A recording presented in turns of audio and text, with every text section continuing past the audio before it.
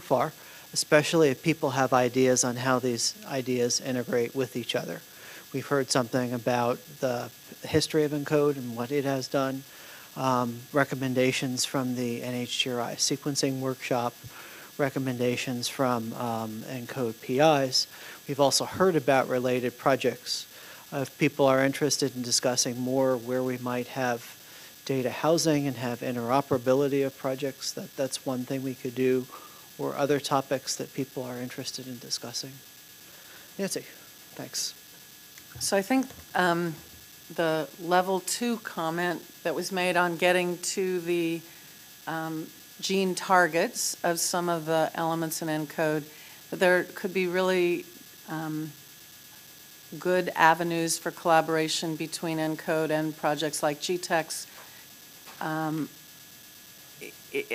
a variety of different analytic strategy levels. So beyond just the EQTL thing, to move into some different kinds of analytic approaches, say involving prediction, where you could look at how different weighting on different kinds of ENCODE annotations altered your ability to predict expression of genes, that might give you insights into some of the targets for some of the elements. So I definitely think that the ability to layer, and of course, so I know less about FUNVAR and some of the other things, but it's easy to see that there are opportunities cutting across all of those that involve that particular level 2 question of how do you link the units being characterized to gene functions.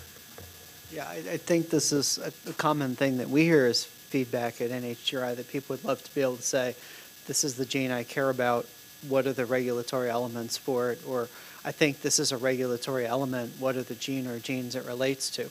And one of the issues that we also hear as holding back those science is people say, well, are we there yet where we can reliably say, this is the best way to do it, this is the confidence of those predictions?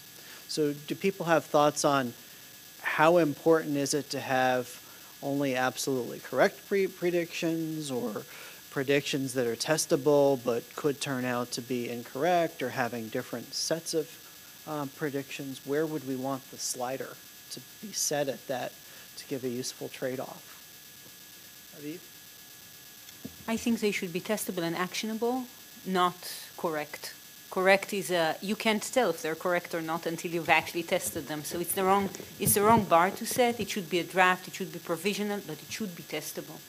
And I think that is a big challenge. That's where you have to decide whether it's a model organism thing or a cell line thing, or whether technology needs to be pushed further.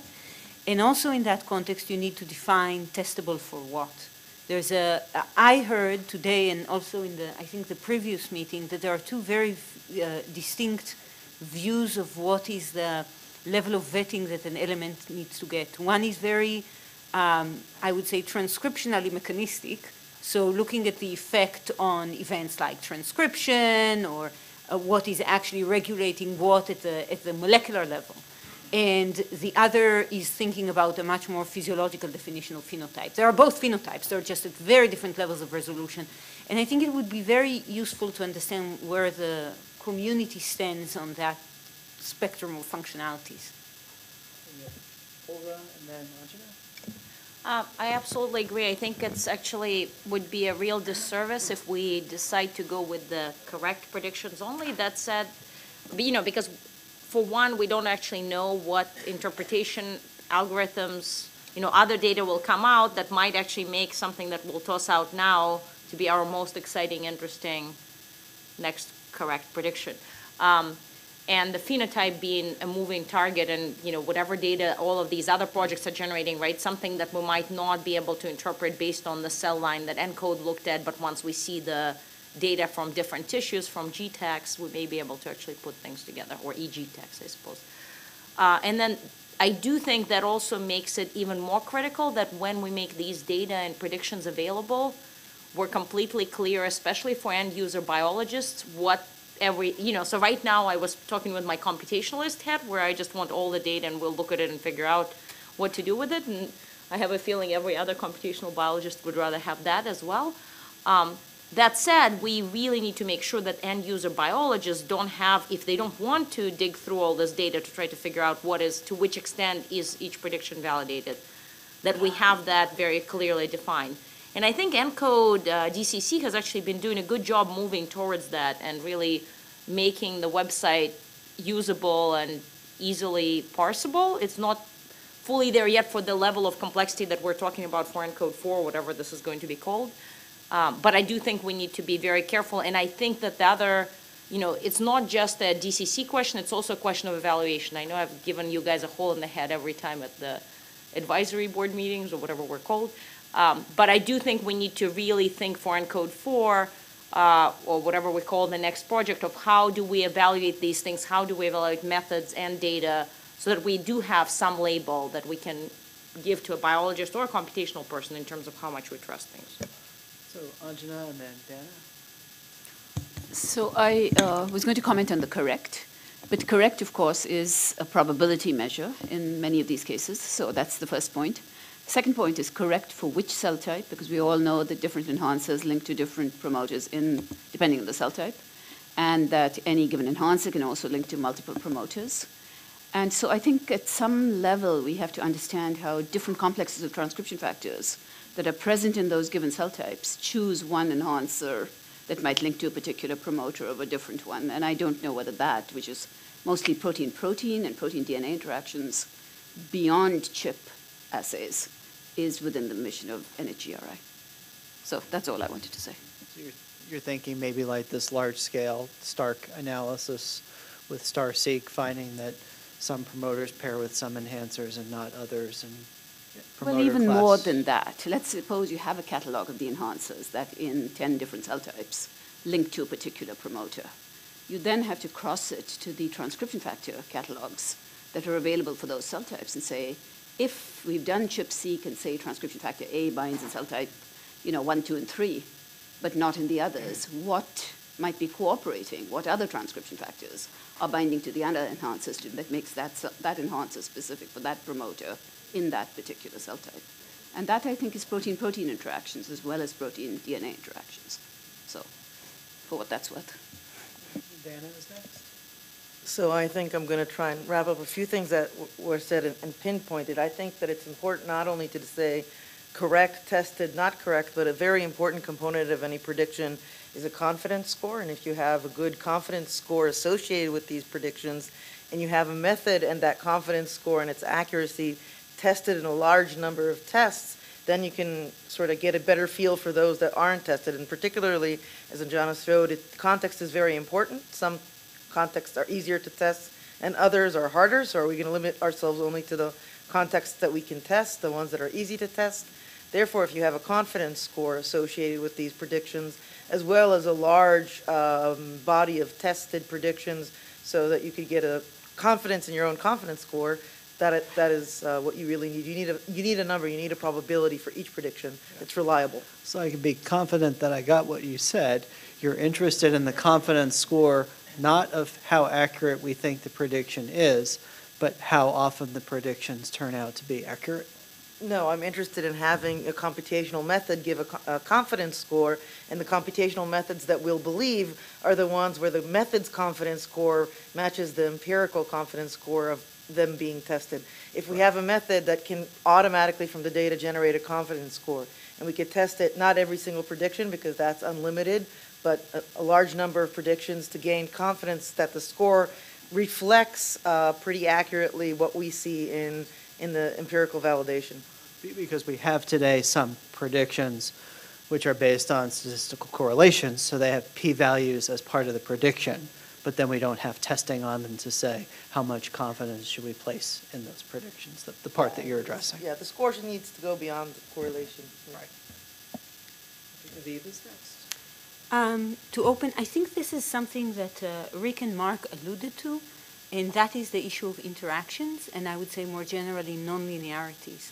So a lot of the ways in which I think the existing programs are trying to assess these systems is going at them one at a time, one nucleotide change at a time, or one genetic perturbation at a time in an engineered setting and so on.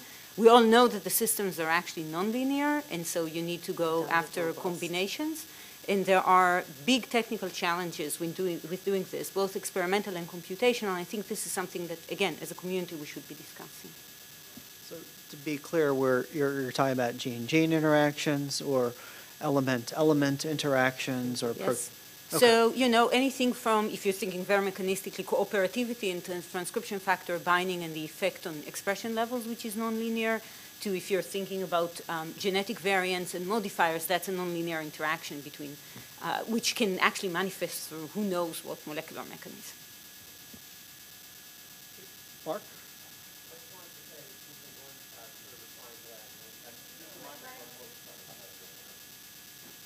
Hi, no, don't get too close.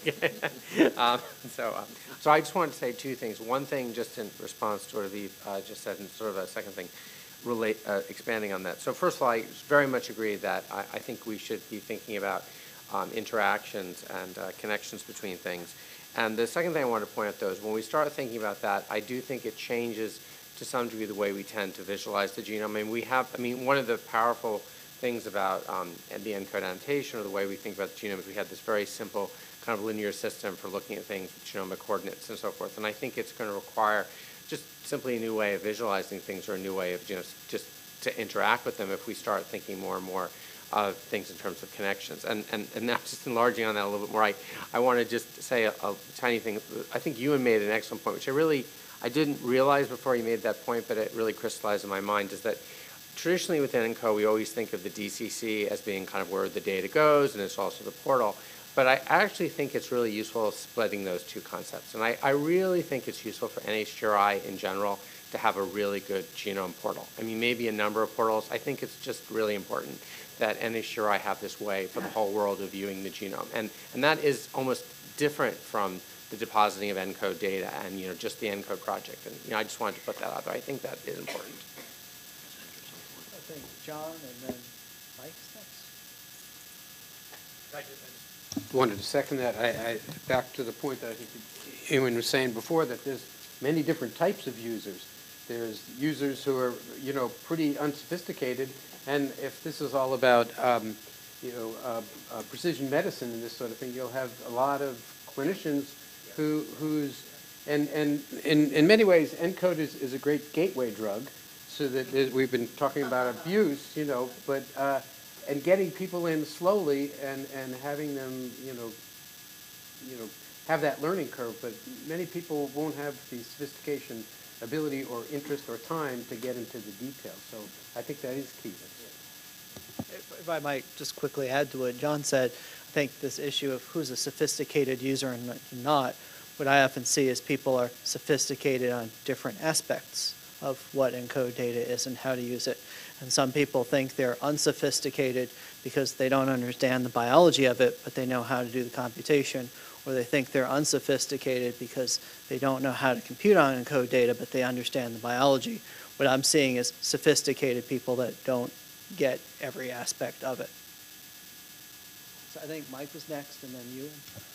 Yeah, just I guess two comments. One on this particular point, I do like the idea of a common portal, at least coupled with the mechanism of capturing all the stray data. I know this relates a little bit to a project we have, but which is trying to get all this other data and get it commonly processed, because there is a lot of data out there that could be brought into this whole picture.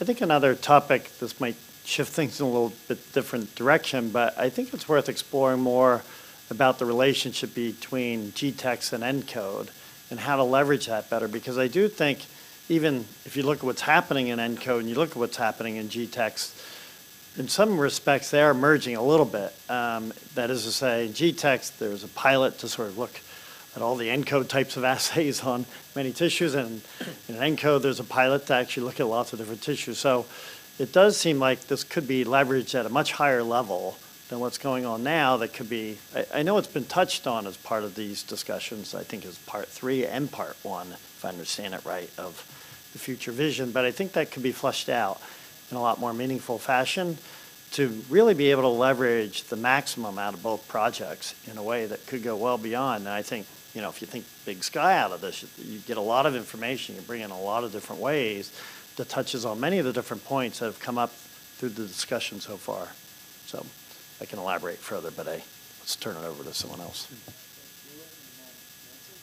Well, maybe Nancy should go because she was clearly responding. I want to move it a different place. Well, and I just want to add to that the opportunities in this systems genomic space for the intersection between ENCODE and GTEx, because part of the way you can think about prediction is using genome variation. So thinking about the genetically determined part of gene expression, of protein levels, and part of the way that we might be able to provide some feedback on annotation of these elements to genes and proteins can be in the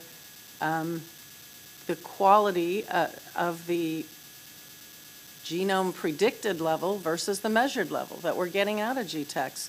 So this sort of prediction performance is a key thing for geneticists, right? I mean, we're looking for the genome variation that leads to disease through these very endophenotypes that are being measured. And so there is an opportunity, I think, to pull this into a more systems genomics perspective, and give some feedback on these elements and maybe how they get annotated further. So I absolutely agree with Mike. I see your comment is following up on what Dan was saying earlier, that one needs predictions, but then also testing of them to learn how accurate those predictions are, to see how to improve them or how much to trust them, depending on time and money that you have. A little bit further than that. It's a distinction between, so when we measure protein levels, that's affected by many things, including the genetic part of the transcriptome, including non-genetic factors, lots of them. So it's not a perfect readout, but when you can see that including information on ENCODE annotations in developing the genetic predictors of protein levels, for example, improves the correspondence between your predicted level and your measured level, well, you've captured some additional valuable information. And that's all I'm saying in terms of using this better to get to that level 2 that was raised, and how do we move the elements to units that they control. Ewan? So I also kind of wanted to take the questions a slightly different place. The discussion seems to have not touched on the kind of completing the catalogue component of this. And I'm just curious about whether that's because, so I think there's 3 reasons why. It's so obvious that it's boring and it's not worth discussing. The other reason is because people believe it's going to be done soon enough that it's not worth worrying about. And then the third one is it's too hard to do, so we're not going to do it. I guess there's a fourth one. So, so I'm just curious about which of those 3 is there. And I'm up for a show of hands about whether people are finding it that completing the catalogue is just boring or not worth doing, or a given in the next 2 or 3 years. Okay. Are you asking opinions now? Would it be useful to have a straw poll? So you said too boring, too obvious, or too hard? Too boring, too obvious, and too hard. Can we vote for more than one?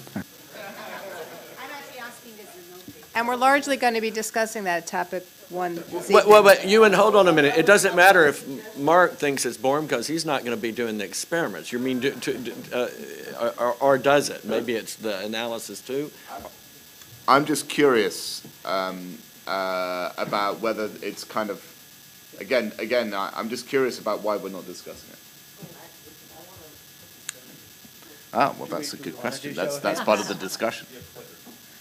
That's Options were, for my record, too boring, option 1. Too obvious, or too hard / expensive? No, I think the too boring but obvious is that it's a no-brainer, was what you were saying, Ewan, no?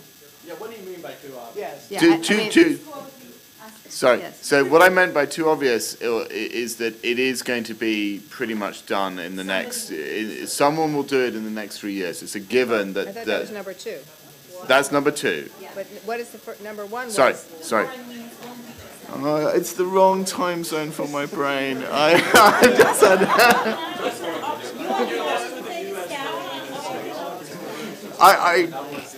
Not with. Okay. So let me go back to just 2 options. Option 1, it's too boring to discuss because we know that we're going to do it. Or option 2 is it's because it's too hard / expensive, so it's not worth doing.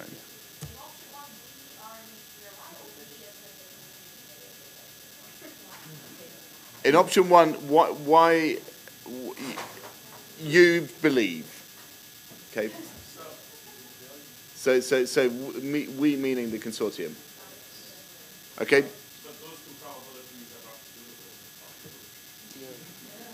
I'm just trying to make this work for my brain that's at 1 a.m. in the morning. And I think this could be a useful exercise.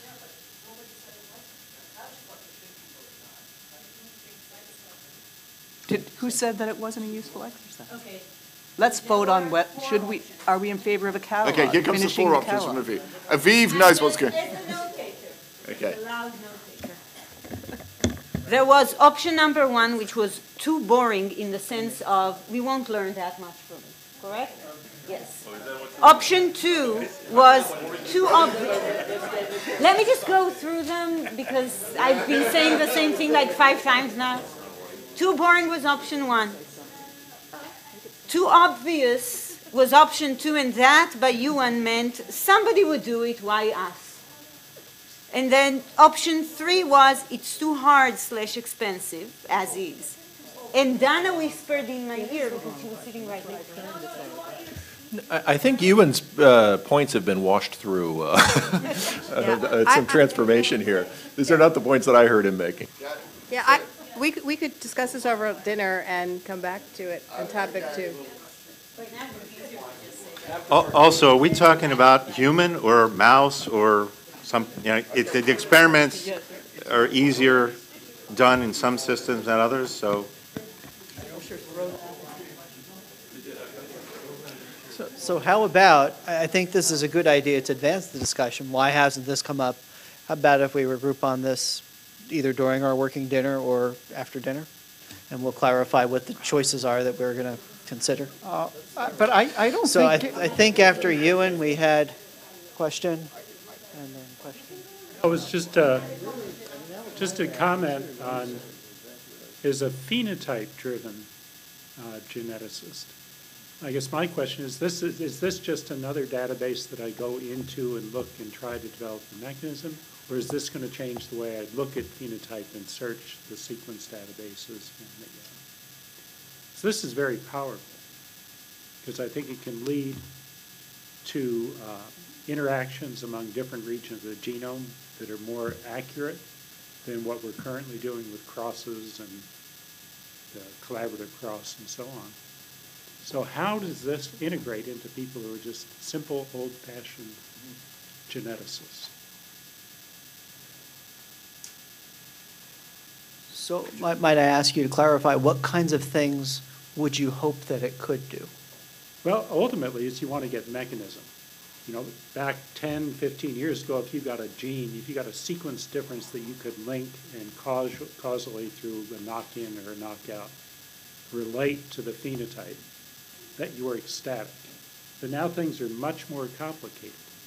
So if it's a modification in a certain cell type, is this going to change the way I look for modifications of phenotype?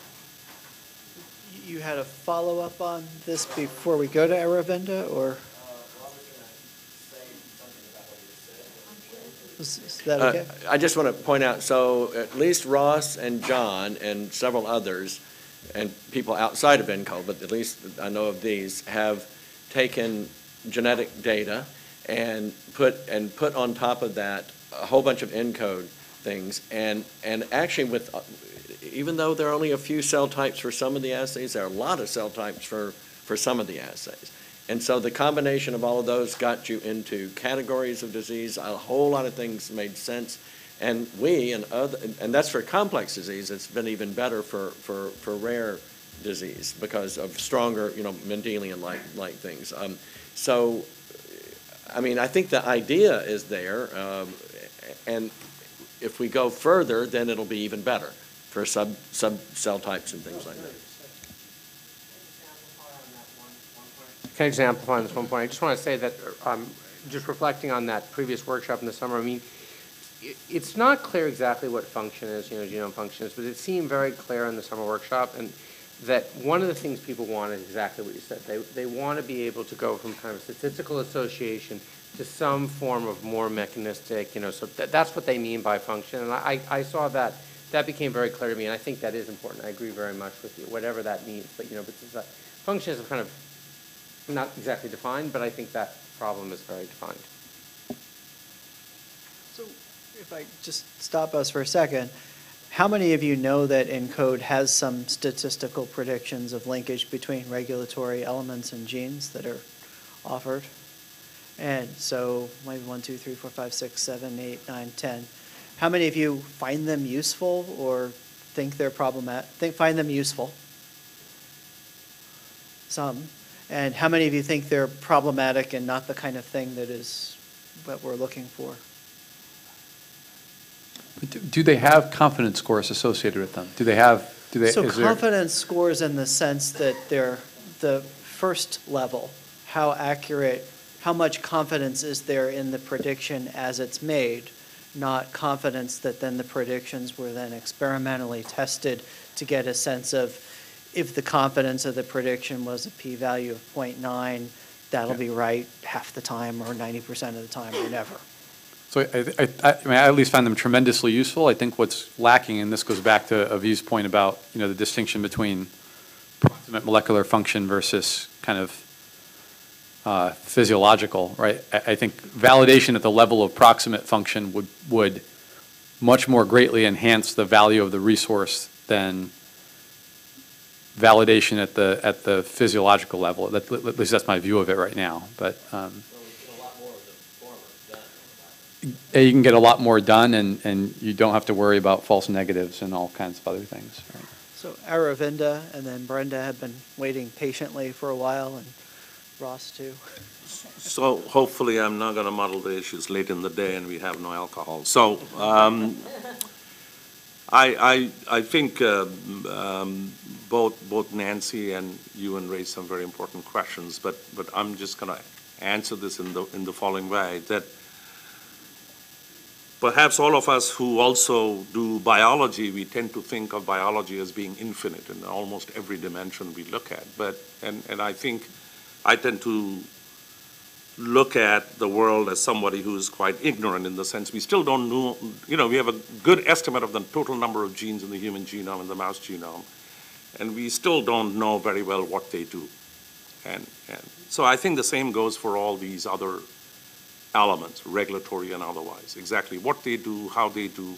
The fact that this universe is infinite, I suspect it is, but I have no idea.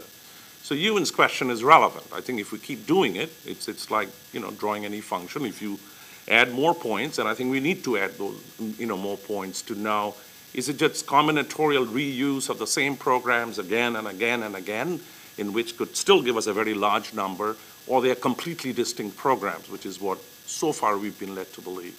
So I think that experiment needs to be done. I think the part that would be useful to have is, I think Nancy was speaking about the specific prediction of genotypes going to gene expression, is what having the elements does to expression. And if we can describe it well, which I suspect that there are some systems in which we can do it exceedingly well. And there are many other systems, maybe even in the same cell type, there are other regulatory networks that we don't do. So finding out where we sit, that is, how much of or how many of the elements do we have to know in how much detail to at least get the expression right would be a first step for this phenotype-driven genetics. Elaborate a little bit more on that, but also get back to the point about how quote-unquote traditional geneticists might take advantage of these type of data, which is happening already, but I think it will happen more as we move more into looking at different phenotypes. So I think the next phase that we've been hearing about of this project should involve incorporating a lot of other readouts and phenotypes into how we examine genetic perturbations and functional elements in the genome. But with respect to, once we generate that type of data, more phenotypic data, I think for any traditional geneticist who's looking at a number of genes or a disease gene, putting that in the context of the global pathway and the global network will be very valuable. And I think will change the way people think about their particular pathway or gene. Ross and then Matthew and then Julie. Well, yes, so I want to start with that last thing from Ewan, which kind of broke down and pull it back to something Ewan said earlier, which I got confused about. But I think this will be helpful. So I personally, and I'll make this point in my talk later, is that the number of dimensions we need to fill in for the full matrices is too much to ever really achieve. However, we can get a lot further along than we are now, and our measure of how far along we are the things that Aravinda and Brenda were just mentioning. We have to see how good our predictions are.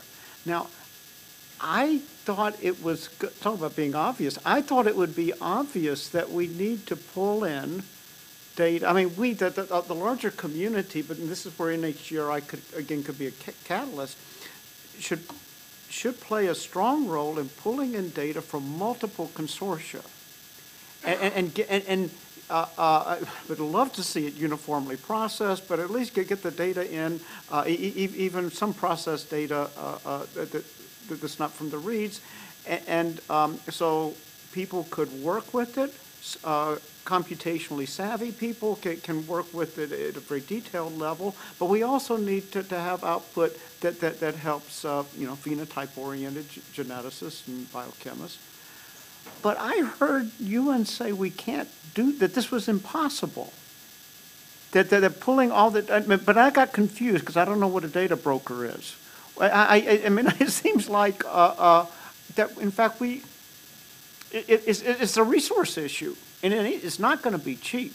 But I don't see why data from these multiple consortia can't be combined into a way that that will work. And please tell me what I'm confused about. So it's setting the boundaries to this. So as those consortia connect up and they connect to other things, and before you know it, you end up having all of human biology, all of mammalian biology trying to be present in your portal, and that doesn't scale particularly well.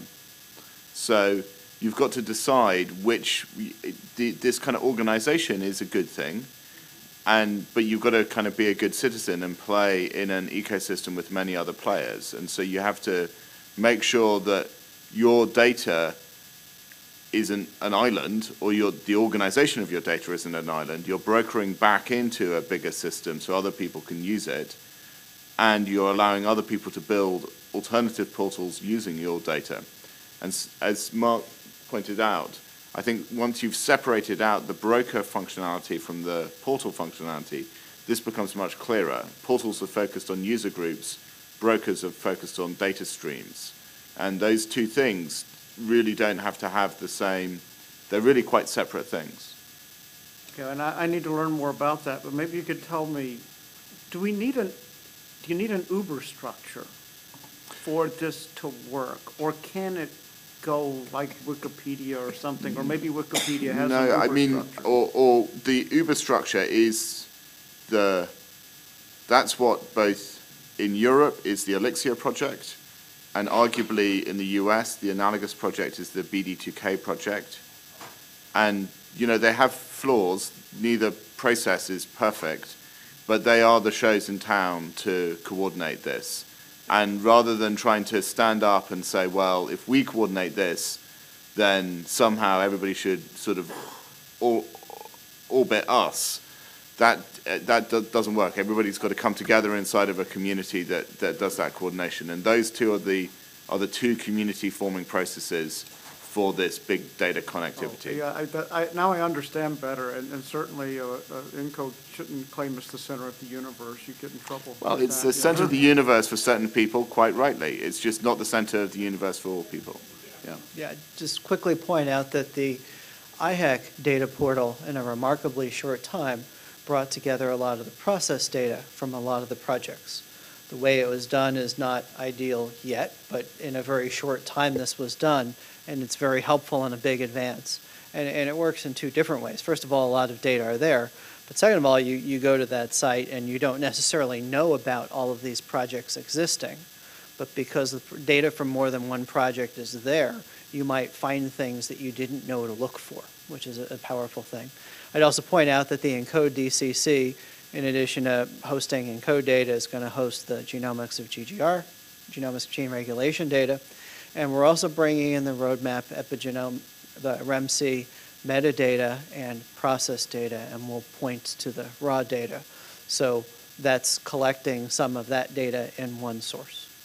So I think we have Matthew, Thule, and then Dana. Yeah, so I'd like to just follow up on this debate that we've had about finding the connections between enhancers and target genes. That's totally valid, and I definitely there's initiatives to support that.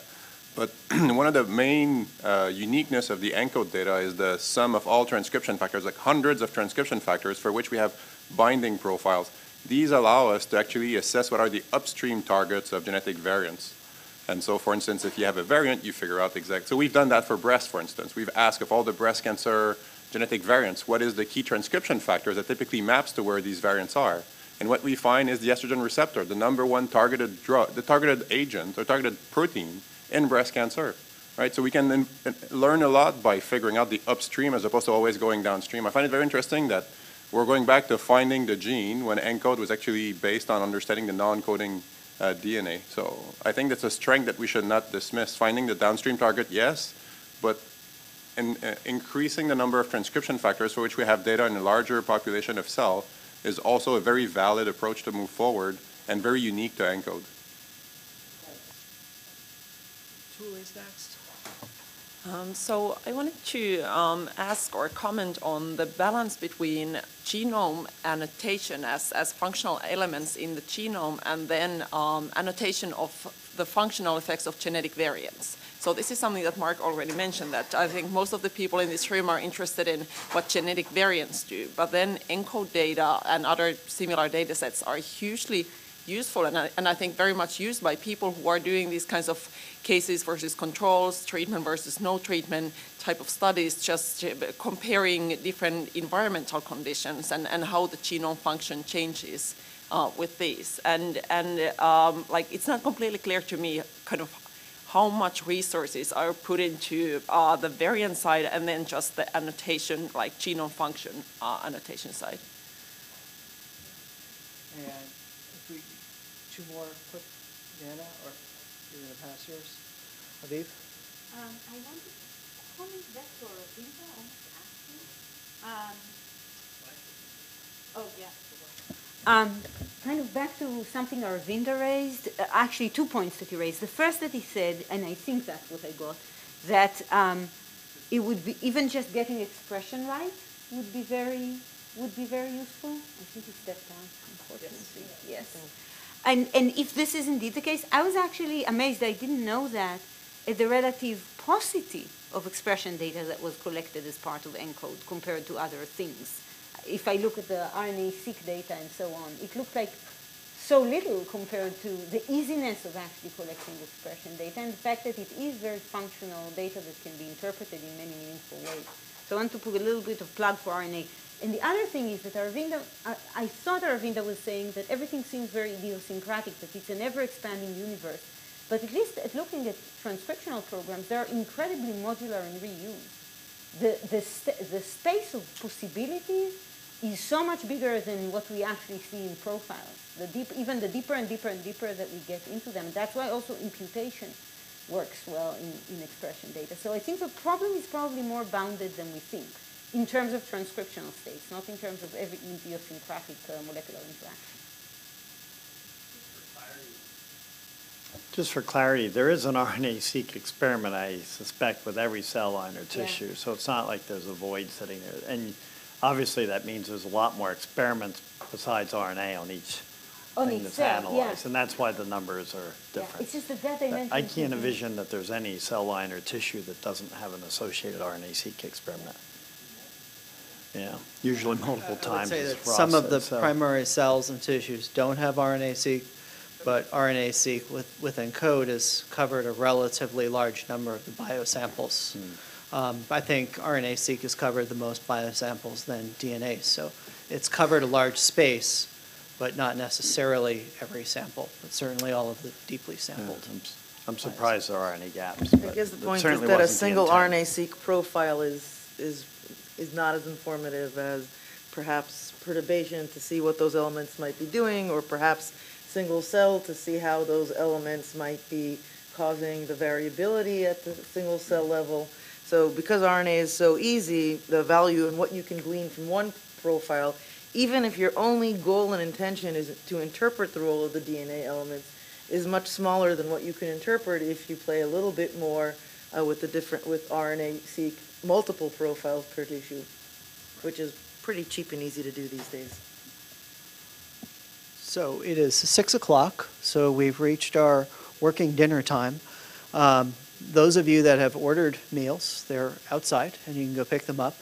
Those of you that brought your meals, they're wherever you have them or whatever snacks that you have. We are the federal government, so I have no food to hand out. And if I could ask help from a small number of you, you know who you are, to set up the poll, and that can be one of the things that we do over working dinner. And I, for one, would be quite curious to see whose thinking has changed by our discussion of unbiased mapping, who learns what from that, and who just had the same opinion. It's NIH review kind of thing. It's not ready yet. This will be fixed, and so please go ahead and get your food, and thank you very much.